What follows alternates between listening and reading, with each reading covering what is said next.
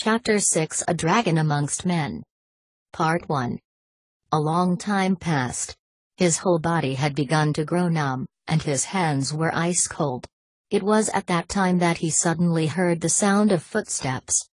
The footsteps were very light, and the person seemed to be walking very slowly. He could feel their every step in his tingling muscles. Who was this person?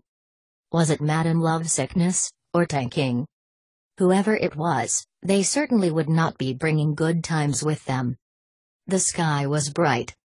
The early morning sun shone in through the door, casting the shadow of the person into the restaurant. It was very long, and it seemed to be in the shape of a woman. After a while, he was able to see the person's feet.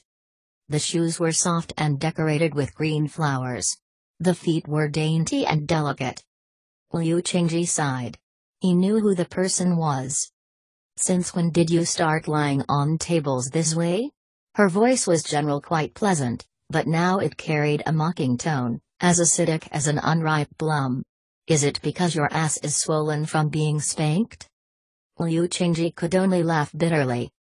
The voice continued, "I remember you were always the type to brag until you're blue in the face. But how come it's your ass that's black and blue instead of your face?" He laughed.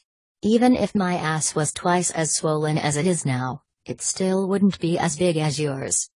"Look, pal," she laughed, "at a time like this you still dare to be obstinate? Aren't you worried I'll punch your face until it's black and blue?" "I know you couldn't bear to," he smiled. "Don't forget that I'm your husband." As it turns out, the woman was Huyoer. She crouched down, took hold of his chin, and stared into his eyes. "My poor little husband, who was it that beat you up this way? Tell me. You're getting ready to go vent your anger on her for me?" "I'm getting ready to go thank her." Huyoer suddenly twisted his nose. "Thank her for teaching you a lesson, you disobedient bastard." He laughed. When a wife wants to curse her husband, she can say anything she wants, but she shouldn't use the word bastard. After all, it implies bad things about the wife. She bit her lip. "If I really was mad," she said hatefully, "I could turn you into a cuckold if I wanted to." She seemed to be getting angrier and angrier.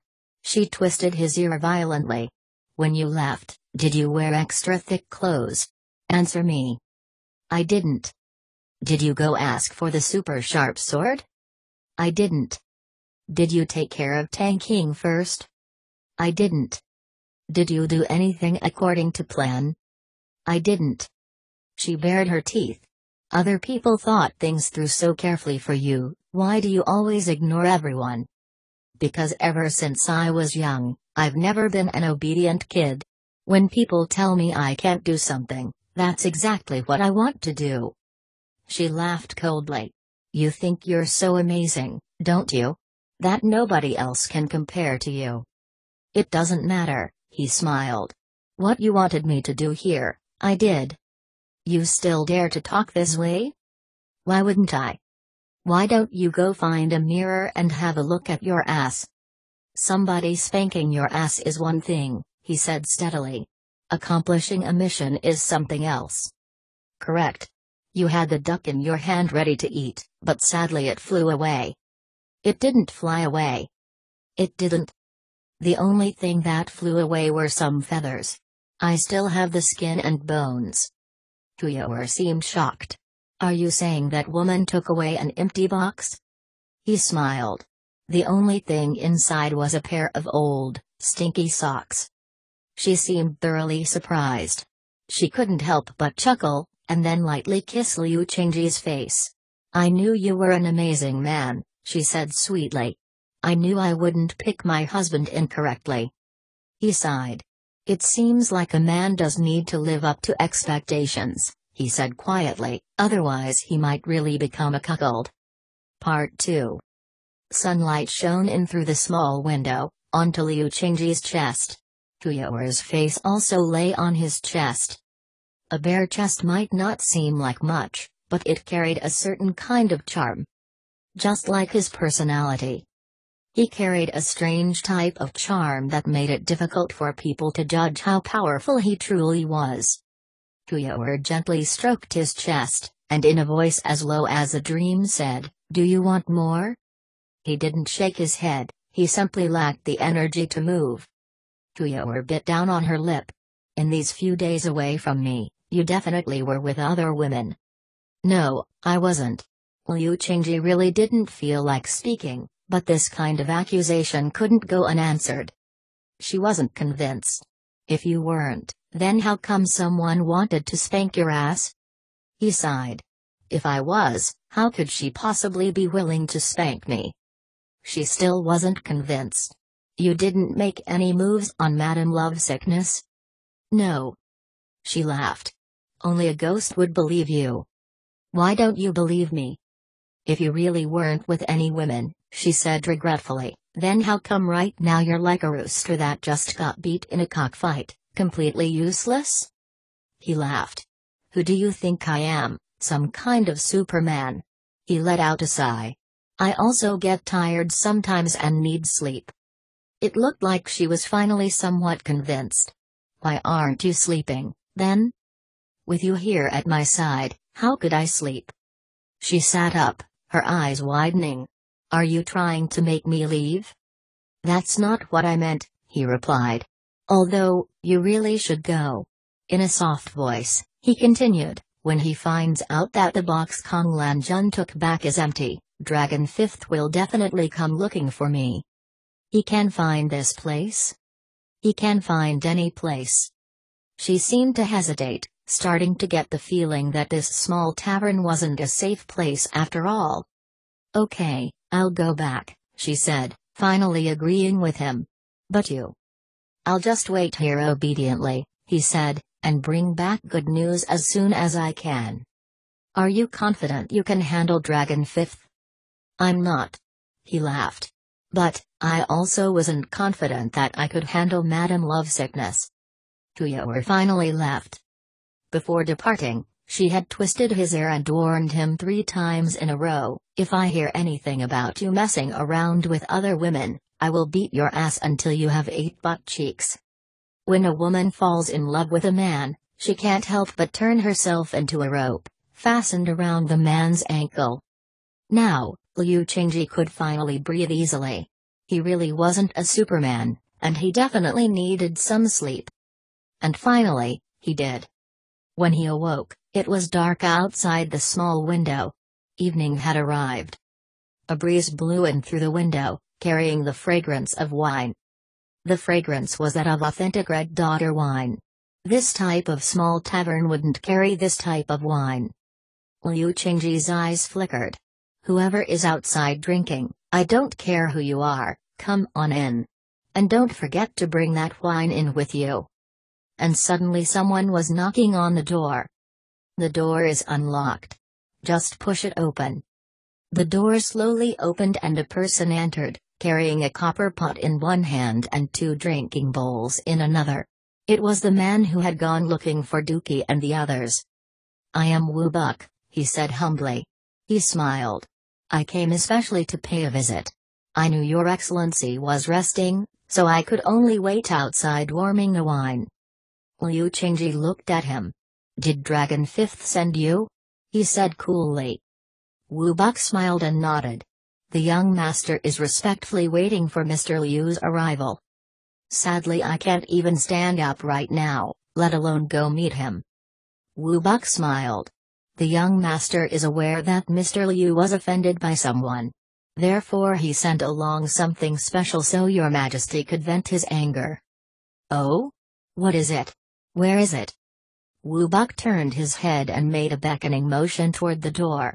A woman slowly walked in, as beautiful as a peacock, carrying a wooden plank in her hand. It was Kong Lanjun. Her peacock-like arrogance was gone, and now she looked like a defeated chicken. She walked in with head lowered, handed the wooden plank to Liu Qingji, and quietly said, "I used this plank to beat you 30 times. Now you might as well return the favor." He looked at her, and let out a long sigh. "Young Master Dragon Fifth really deserves to be called a dragon among men," he said quietly. "Otherwise, he wouldn't have so many people willing to devote their lives to him." Part 3 Soft lamplight filled the elegant room. On top of the small red brick oven was a copper pot, from which emanated the fragrance of wine. Standing there heating the wine was the green-robed middle-aged man with white stockings. Dragon Fifth lay on a leopard skin blanket, which was spread on a short, narrow bed. His eyes were closed peacefully. The weather was warm, and the small oven burned brightly, but as for these two people, there was not an ounce of warmth to be felt between the two of them. It was only the two of them in the room, waiting for Liu Qingji. On the table were spread out several delicate appetizers, and there was a chair for Liu Qingji. Was there anyone else under heaven who could sit down to eat and drink with Dragon Fifth? There was a knock at the door, and then Meng entered. The elegant room was obviously located within his manor. "He's here. Ask him in." Dragon Fifth's eyes were still shut. Alone. As soon as Liu Qingji entered, Meng shut the door. The green-robed man, middle-aged man, was so focused on heating the wine that he didn't even spare a glance for Liu Qingji. But Dragon Fifth had already sat up, a strange expression on his pale white face. "You didn't do any more work than necessary." He smiled. "In martial arts and in women both, you didn't do any more work than necessary." He obviously hadn't finished his thought, so Liu Qingji waited for him to continue. "In fact, you were able to handle a woman that I was incapable of handling." Liu Qingji maintained his silence. He wasn't sure what Dragon Fifth was getting at. And when it came to this aspect of dealing with women, a man normally wouldn't be quick to reveal the details.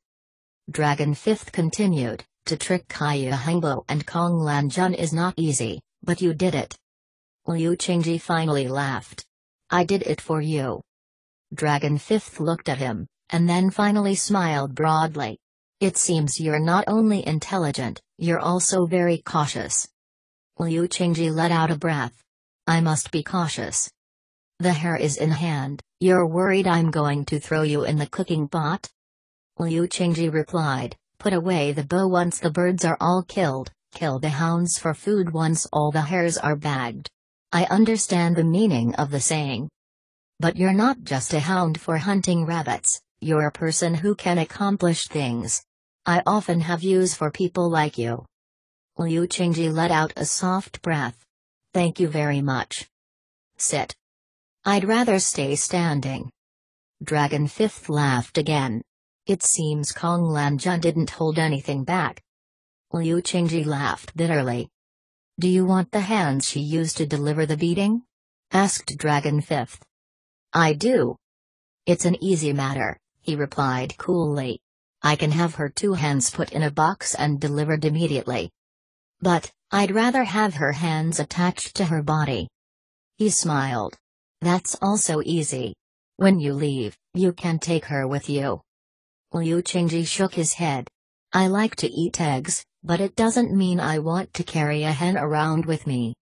Dragon Fifth laughed for the second time. "Well then, I'll tell you where the chicken coop is. If you want to eat an egg, you can go there any time." Liu Qingji laughed bitterly. "Sadly, this particular egg is not only picky, it's also sitting on a wooden plank." Dragon Fifth laughed for the third time, heartily. It seemed he was in a very good mood this day. He had laughed more times than any other day before.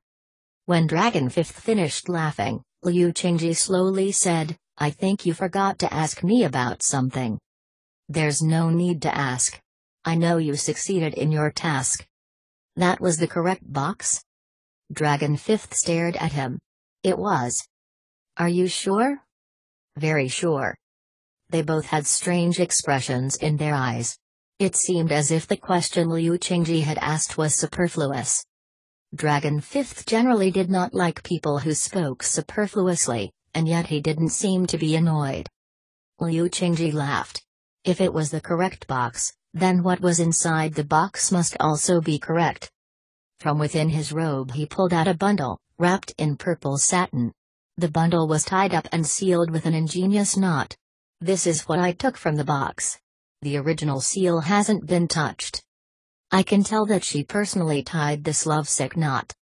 A lovesick knot that has been tied well is not easy to untie. Dragon Fifth extended 2 fingers, and with a light twisting motion, untied the knot. He smiled. If you want to untie a lovesick knot, this is the only method you can use. I have another method, said Liu Qingji. Oh, what? A blade. No matter how tangled the lovesick knot, one slice of a blade would definitely open it. Dragon Fifth laughed for the 4th time. Your method is definitely the most direct and thorough. That is the only type I use. Dragon Fifth smiled. If the method is effective, then one type is enough. Inside the bundle was a small pile of silk cotton. Wrapped inside the silk cotton was an emerald green bottle made from jasper. Dragon Fifth's eyes shone, and a strange flush filled his pale, white face. Obtaining this bottle had not been easy. The price he had paid to get it was extremely high. His hand trembled involuntarily as he stretched it out. Who would ever have imagined that Liu Qingji's hand would shoot out like lightning and grab the bottle, then throw it as hard as he could toward the ground. There was a ping sound as the bottle smashed into countless pieces. Scarlet-colored medicine oozed out onto the ground like fresh blood. Mength's face went yellow in fear. Dragon Fifth's face was filled with shock. What is the meaning of this? He shouted. Nothing special, said Liu Qingji calmly. It's just that, finding an employer as good as you isn't easy, so I don't want you to die. What are you talking about? Dragon Fifth said furiously. I don't understand. You should be able to figure it out. I can see that the medicine is real. I can smell it too. The liquid medicine was scarlet and diaphanous, and as soon as the bottle shattered, its fragrant odor had filled the air. It might not be fake, but there is definitely poison mixed in. How the hell could you tell that? Based on 2 things. Tell me. Everything went much too smoothly. It was too easy. That's not enough of a reason. The Madame Lovesickness that I met, she was an imposter. You've never seen her before, how could you know whether she is real or not? Because her skin was too rough. A woman who rubs honey oil over her body every day could not possibly have skin that rough. So these are your 2 reasons? A reasonable deduction could be made from 1 point, let alone 2. Dragon Fifth suddenly closed his eyes, unable to make any more refutations. Because at this exact moment, the diaphanous medicine suddenly began changing color from scarlet into sickening, deathly black. Some poisons only take effect when exposed to the air. At this point, anyone could see that the medicine in the bottle had been mixed with poison, deadly poison. Dragon Fifth's face was ashen. He stared at Liu Qingji for a long time, before finally saying, in my entire life, I've never said thank you. I believe you. But right now, I have no choice but to thank you. And I have no choice but to accept. But I still don't fully understand. Liu Qingji interrupted him, you should be able to understand. Kaiyu Hangbo knew that you were sending me, so she set you up. She let me succeed on purpose, in order to deliver the bottle of poisoned medicine to kill you. Dragon Fifth's expression changed. She wants to kill me? But why? Liu Qingji sighed. Who can possibly understand the thinking of a woman? Dragon Fifth closed his eyes, appearing to be exhausted. Sorrow can be very exhausting. You forgot to ask me something else, said Liu Qingji. Dragon Fifth laughed bitterly. My thoughts are troubled. Just say what you want to say. The fact that you sent me on this mission, is it true that only the 4 of us in this room knew about it? That's correct. Then how did Madame Lovesickness find out? Dragon Fifth's eyes shot open, filled with an expression as sharp as a sword. And the tip of that sword pointed at Mength's face. Mength looked sick to his stomach. When you beat me up, said Liu Qingji, everyone thought that I hated your guts. Only Mength knew what was going on behind the scenes. It wasn't Mength, said Dragon Fifth suddenly. How do you know? If there is Dragon Fifth, there is Mength. He is alive today only because of me. My death wouldn't benefit him in any way. Liu Qingji was lost in thought for a while. Finally he nodded. I can believe that. He should know that this world will never have another dragon fifth in it. Mength knelt, tears streaming down his face. They were tears of gratitude for Dragon Fifth's faith in him. Liu Qingji slowly continued. If it wasn't Mength, then who was it? Dragon Fifth didn't respond, nor did he ask any further questions. The two men's gazes were already fixed on the face of the green-robed man with white stockings. Part 4. The fire in the stove was weakening. The wine was already warm. The green-robed man with white stockings was taking the wine from the large copper pot and slowly pouring it into a wine jug. His hand was stable, not even a drop spilled out. His face was completely devoid of emotion. Liu Qingji had never in his life seen someone as calm and collected. He couldn't help but admire him.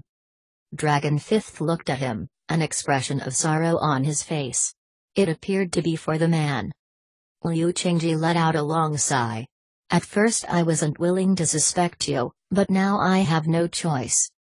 The green-robed man put the wine jug onto the table, not even glancing at Liu Qingji.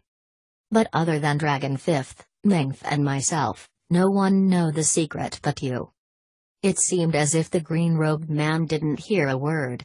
He tested the temperature of the wine and then began pouring it into wine cups. Not a drop of wine spilled out. Liu Qingji continued, the carriage driver knew I was working for Dragon Fifth because he was your man. Perhaps he learned the secret while passing your message to Madame Lovesickness. You couldn't deliver the message yourself because you're always with Dragon Fifth, and could never find an opportunity. The two wine cups were full. The green-robed man put down the wine jug, his face still completely devoid of expression. That day you suddenly appeared at the farmhouse was because you wanted all along to silence the witness, so you were keeping an eye on him. His sudden greediness just gave you a good opportunity to kill him. The green-robed man didn't say a word, as if he felt it was beneath him to offer any explanation. I thought about it a lot, continued Liu Qingji. And there really is no one other than you who could have revealed the secret. He let out another long sigh. But I never imagined that someone like you would betray a friend. He's not a friend, said Dragon Fifth suddenly. He's not? No. Is he a benefactor? Not that either. Liu Qingji didn't understand. If he's neither, then why is he following you around like a slave? Do you know who he is? I can't say for sure. Well, there's no harm in taking a guess. In the past, there was an amazing young hero. He made his first kill at the age of 9. At 17 he was already making a name for himself in the martial world. By 20 he was famous. He was the leader of the 7 Sword School's Kongtong sect, his sword skill was very high, and he was unequaled in his time. He was called Best Blade under Heaven. You're right. He is Genhua. Liu Qingji let out a breath. But it seems he's changed. You don't understand why one of the most talented and popular heroes of the past would now be following me around like a slave. I don't see how anyone could understand. In the world, there is only one type of person that could make him change in this way. What type of person? An enemy. Shocked, Liu Qingji said, he is your enemy? Dragon Fifth nodded. Liu Qingji was even more confused. In his entire life, he was only defeated 3 times, and those 3 times were all by my hand. He swore an oath to kill me, but he knew that there was no way that he would ever be able to defeat me. Because you are still young, whereas his martial arts have already passed their peak. And also because each time I defeated him, I used a completely different technique, so there was no way for him to figure out my martial arts. Therefore, the only way for him to figure out a way to defeat you would be to follow you around constantly and study you, hope to discover a weakness. That's correct. So you allowed him to follow you. Dragon Fifth laughed. There really is nothing more exciting or delightful than this kind of thing. Other than a threat to his life, there really were very few things in the world that Dragon Fifth found exciting. Of course, there was a condition, said Dragon Fifth. That he be your slave? Dragon Fifth nodded. With a smile, he said, getting Kenhua to be your slave is something no one could imagine possible, don't you think? And so you think the arrangement is delightful. Not to mention that until he's confident enough to make another move, he will do everything he can to protect me. He doesn't want me to die under anyone's hands but his own. Liu Qingji sighed. You really shouldn't have let him in on the secret about Madame Lovesickness. I don't have any secrets from him, because I trust him.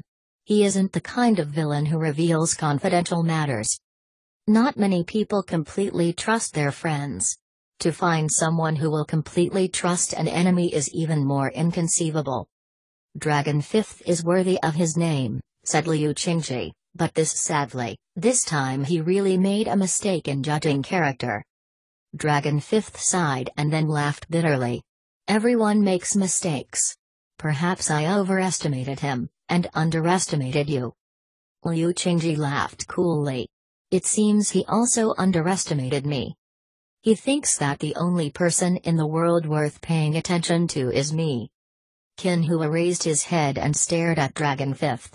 Even though there was no expression on his face, within his eyes shone forth a fearful, cutting look. Speaking very slowly, he said, Do you believe him? I have no choice. Very well. Are you ready to make your move? I've been studying you carefully for 4 years, your every act and every move. I haven't let anything slip. I know. You're a difficult person to understand. You rarely give people opportunities to see you, and rarely take action. If you usually don't take action, people will be shocked when you do. When you don't take action, you are as quiet as a lone mountain. When you do take action, it is fast as a meteor. Kenhua stood there quietly, himself looking as unshakable as a mountain. Slowly, he said, When I was young, I revealed too much about my abilities. And yes, my martial arts really are past their peak. If I can't defeat you right now, there will be fewer and fewer opportunities later. So you are already prepared to make your move? Correct. Good. Very good. Kenhua continued, This is my 4th battle with you, and it will be the last. Having been able to fight with you 4 times, regardless of who wins or who loses, I am able to die without regret. Dragon Fifth sighed again. I originally had no intention of killing you, but this time. If I'm defeated this time, I have no intention of going on living. Very well. Go get your sword. My technique has changed. You already know me so well, there's no way I could defeat you with a sword. What will you use? In my hands, anything under heaven can be turned into a deadly weapon. Laughing heartily, Dragon Fifth said, Being able to fight with you these 4 times has really been one of the greatest pleasures in my life. His laughter suddenly ceased. The room was filled with a deathly silence. Even the sound of breathing could not be heard. The wind blew on the chrysanthemums and ginkgo plants outside the window. The chrysanthemums were silent, but it seemed like the ginkgo plants were sighing. The clear autumn weather suddenly seemed to be filled with the harsh cold of winter. Kenhua stared at Dragon Fifth. His pupils constricted, and the veins on his forehead bulged. It seemed he was gathering all the power in his body, in preparation for an all-out attack. Anyone could see that when he made his move, it would be heaven-shaking. But no one would have expected that he would use 2 fingers to pick up a chopstick, which he casually stabbed toward Dragon Fifth. He had filled himself with the power to fight a tiger, but this move looked like it wasn't strong enough to poke through a piece of paper. Dragon Fifth's expression was grim. The chopstick was light, but he knew that in reality it was heavier than Mount Tai. He, too, picked up a chopstick, and pointed it out at a slanting angle. There was a table between the 2 of them, so Dragon Fifth didn't stand up. The chopsticks in their hands danced back and forth, faster and faster. It looked almost like some type of child's game. But Liu Qingji could see that this was no game. The variations in the movements of the chopsticks were ingenious, almost impossible to describe. It was as if an entire ocean had been placed into a millet seed. The tangible became intangible. Within every variation there were countless more variations. Every stab seemed to contain the power to crack gold and stone. In the eyes of others, this battle might not seem very dangerous, but as he watched, Liu Qingji felt shaken to the core. Qin Hua really did deserve the title Best Blade Under Heaven. And Dragon Fifth really was an extraordinary talent, the type of person the martial world might not see again in 100 years. His ability was shocking, and he clearly was unparalleled. Suddenly, the two swiftly moving chopsticks connected and stopped moving. The expressions on their faces grew more and more grim. A short time passed. Sweat beaded on their foreheads. Liu Qingji noticed that the small bed Dragon Fifth was sitting on had begun to sink down, and Qin Hua's 2 feet were slowly being embedded into the stone floor. The two men were clearly using all the power in their bodies. The fearful level of this power was beyond imagination. Yet the chopsticks in their hands did not snap. Ivory chopsticks like this should snap, but instead, they appeared to be softening. The chopstick in Qin Hua's hand suddenly began to bend like a noodle. Sweat dripped off his face. Suddenly, he let go of the chopstick, and his entire body flew backward into the wall with a bang. His body knocked a huge hole into the brick wall, after which he fell to the ground, blood oozing from his mouth. His breathing had stopped. Dragon Fifth immediately laid back down in the bed, closing his eyes. His pale face exuded exhaustion and weakness. At this exact moment, Liu Qingji made his move. His empty palm suddenly dropped down like lightning, seizing Dragon Fifth's wrist. Dragon Fifth's expression changed, but he didn't open his eyes.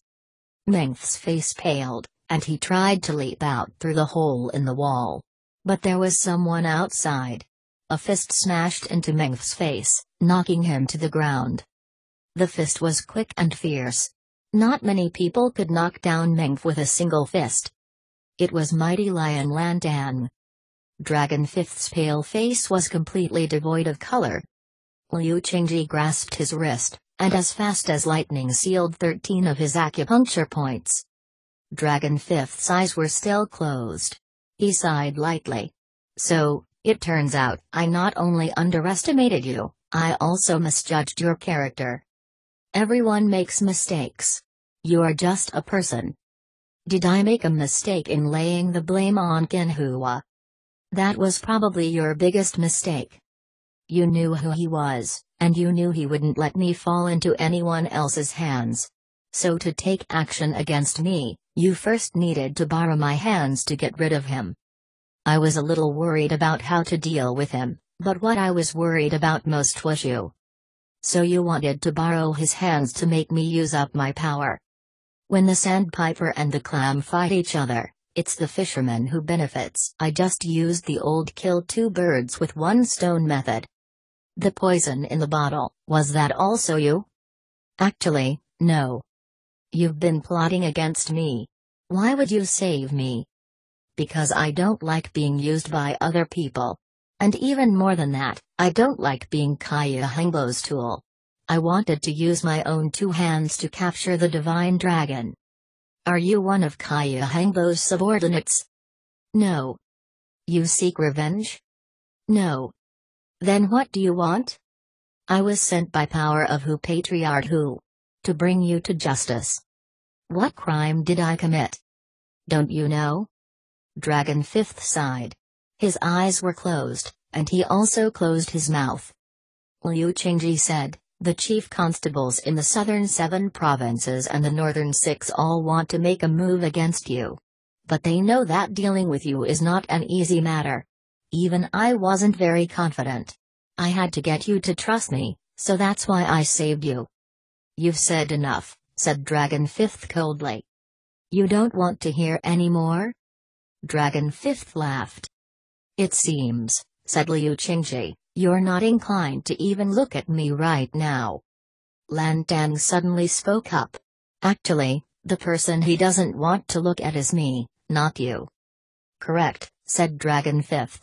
Villains like you who forget what is right at the sight of profit. I'm afraid one more glance will pollute my eyes. Lan Tang sighed. You're wrong. I'm not going against you for money. I'm going against you for the sake of justice. You're also one of power of whose men? Lan Tang nodded. Turning to face Liu Qingji, he said, you didn't know either, did you? Liu Qingji didn't. But, continued Lan Tang, I knew about you a long time ago. From the very beginning? Before you came, power of who had already instructed me to take care of you. Liu Qingji laughed bitterly. You took care of me very well. Lan Tang sighed. When I beat you up that night, I was a little too hard on you. But, I was acting against my emotions, because I definitely couldn't let him suspect you. I think you can understand my predicament. Of course I understand. Lan Tang's face widened with a smile. I knew you wouldn't blame me. I don't blame you. He smiled and stretched out a hand. We're family, and all of this is part of our duty. Even if you beat me harder, it wouldn't matter. We're still friends. Lan Tang laughed heartily. Okay. Let's be friends. Laughing, he extended his hand and gripped Liu Qingji's. And then his laughter died. His face distorted. He could hear the sound of bones being shattered. At this exact moment, Liu Qingji twisted his wrist, breaking it, and then smashed a fist into bridge of his nose. It wasn't that Lan Tang didn't see the fist coming, it was that Liu Qingji's technique was too ingenious, and his speed incredible. After receiving Liu Qingji's iron-fisted strike, the lion-like old man fell down onto his back. Liu Qingji didn't stop. Fists descended like rain onto his chest and sides. He smiled. You hit me, I didn't blame you. If I hit you, you shouldn't blame me. If I beat you a little harder than you beat me, I know you won't take it to heart. Lan Tang couldn't open his mouth. He bit his teeth together, unwilling to call out. When he had beaten Liu Qingji had also been unwilling to call out for mercy. Even though Dragon Fifth's eyes were still closed, a small smile crept onto his face. He was not only Lan Tang's friend, but also his benefactor. And yet Lan Tang had betrayed him. Forgetting what is right at the sight of profit, biting the hand that feeds you. People who do these things deserve punishment. And Lan Tang was receiving his. Though the fists beating Lan Tang were Liu Qingji's, they might as well have been Dragon Fifth's. The only thing to be heard in the room was the sound wheezing. By the time Liu Qingji finished, Lan Tang was no longer a mighty lion, but a beaten stray dog. What you owe me, I've taken back. Liu Qingji stroked his fist, a strange expression flickering in his eyes. What I owe, it's time to give back. What do you owe? Asked Dragon Fifth. No one can live alone in the world, said Liu Qingji coolly. If you want to live, you have to accept the good grace of others. Oh? It's the same with even you. If you want to eat, you need others to plant crops. When you are born, the hands of others then deliver you. Without the good grace of others, you wouldn't be alive, not even for a day. So, everyone owes a debt to someone. Liu Qingji nodded. And can you repay your debt? This debt is not easy to pay back. But as long as you're alive, if you can do something to help the world, then the debt can be considered paid. Dragon Fifth laughed coldly. Did you know, asked Liu Qingji suddenly, power of who has wanted to meet you for a very long time? I've wanted to meet him, too, laughed Dragon Fifth. For a long time. Liu Qingji sighed. You both are not easy people to meet.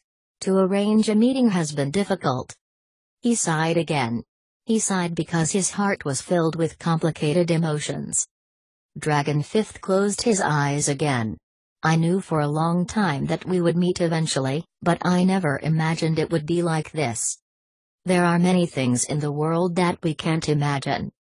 He suddenly lifted up Dragon 5th. Even you can't imagine them. Because, you're not a divine dragon, you're just a person, that's all. Underscore.